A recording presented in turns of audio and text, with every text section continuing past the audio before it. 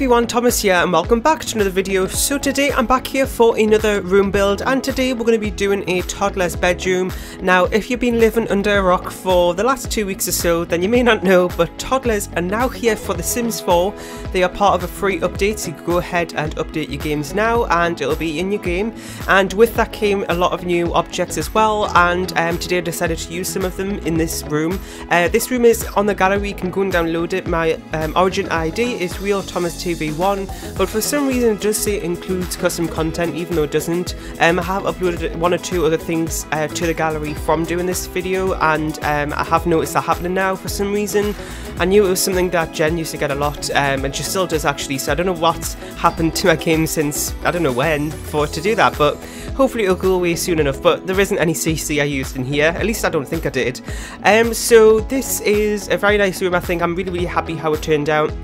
There was a lot of just like moving things around, trying to get everything to fit, because I thought I'd be like have everything in. I'm like, oh, I forgot to put this in, I forgot to put that in, then I have to expand the room and everything like that. So I did change the shape of the room around a couple of times during the build, and yes, so I'm really excited about this. Now when Toddlers came out, I had like a fever and I was just a mess. I was really ill, so I didn't really have that much excitement for Toddlers, which was a bit unusual because, you know, I was really excited for all like the rumours we've had recently about this, and then when I finally came I was like, oh okay, but it's only not hit me now. Until now I'm feeling a bit better, I am excited for it.